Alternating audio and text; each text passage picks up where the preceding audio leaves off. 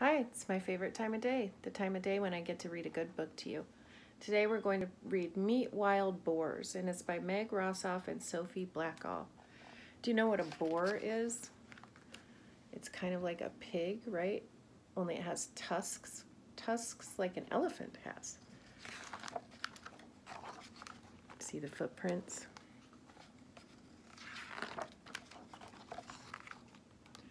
This is Boris, this is Morris, this is Horace, this is Doris. They are wild boars. They are dirty and smelly, bad-tempered and rude. Do you like them? Never mind, they do not like you either.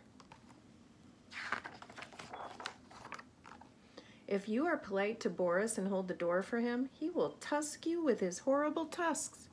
Tusk, tusk, tusk. Bad Boris. If you share your treats with Morris, he will stomp on them with his beastly feet. Stomp, stomp, stomp. Naughty Morris. If you try to help Horace with his mittens, he will make a nasty smell and snort with laughter. Snort, snort, snort.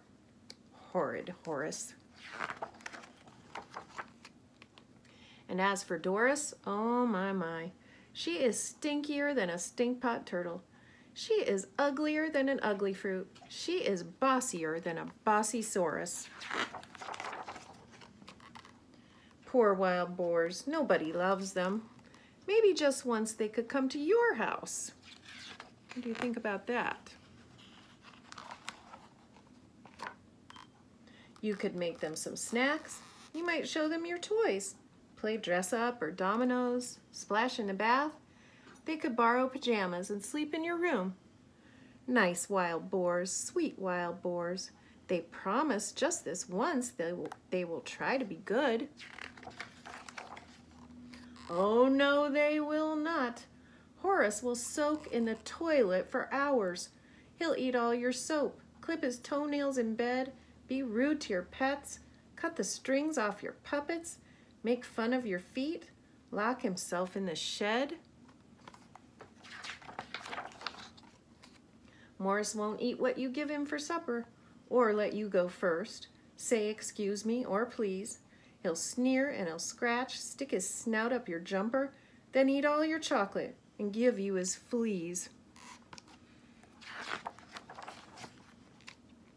Boris will break every one of your pencils. He'll smash up your puzzles and use all your glue, make horrible smells, leave the tops off your pens, stamp his foot, have a tantrum, then swear it was you.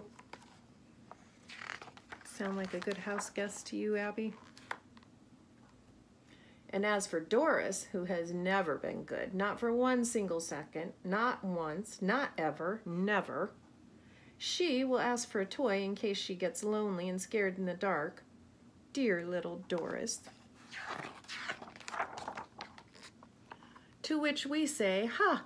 Given half a chance or even less, Doris will eat your very best whale, flippers and all.